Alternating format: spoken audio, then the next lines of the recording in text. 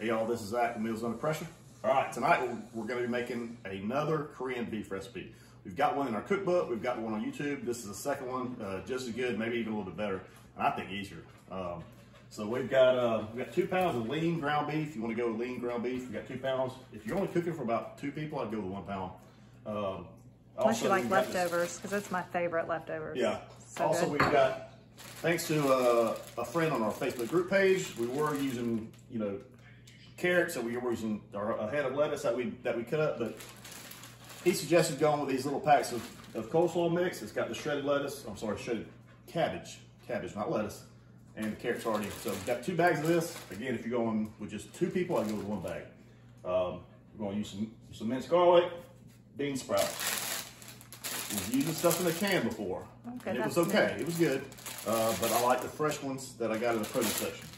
So, sesame oil, soy sauce, light or dark brown sugar, doesn't matter, and ginger powder. So we're gonna get started browning our beef, and we'll be back. All right, so we're turning on the saute function, and we add about a tablespoon of oil. Now or spray oil, because I like spray pan. All right, here's a trick to getting really brown ground beef. So drop it like that, so one flat side is on there, and let it just brown for 5 minutes.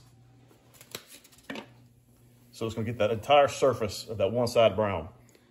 5 minutes later, flip it over, do the other side for 5 minutes. So we've got to do, that's the first pound, we've got to do the other pound, and then we'll show you what to do next. So we'll be back in a few.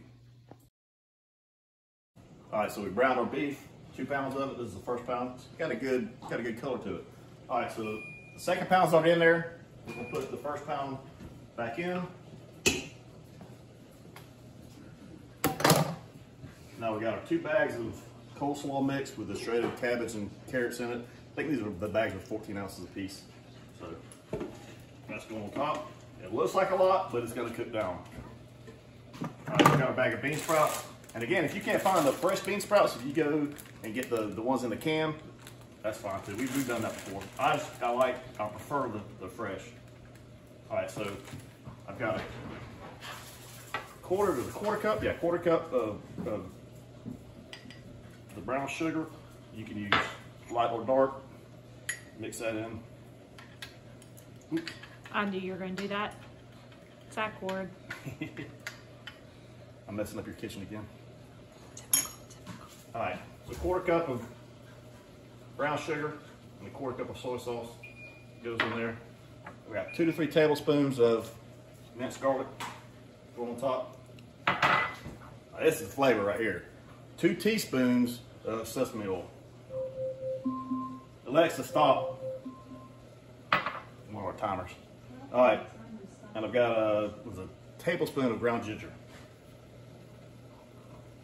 All right, take your lid. This one, we don't have to set to seal. It automatically seals itself. Pressure cook or manual button, whatever's on your model. And this one we have to start. So we're going 2 minutes for this.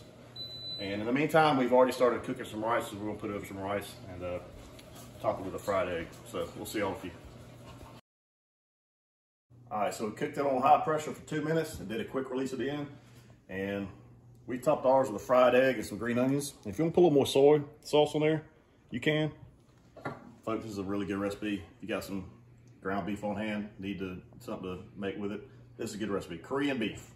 All right, if you like this video, like and subscribe to our YouTube channel, Meals Under Pressure, or we also have a Facebook group page called Meals Under Pressure, where we offer a free cookbook. So we're gonna get down to eating, and we will see y'all next time.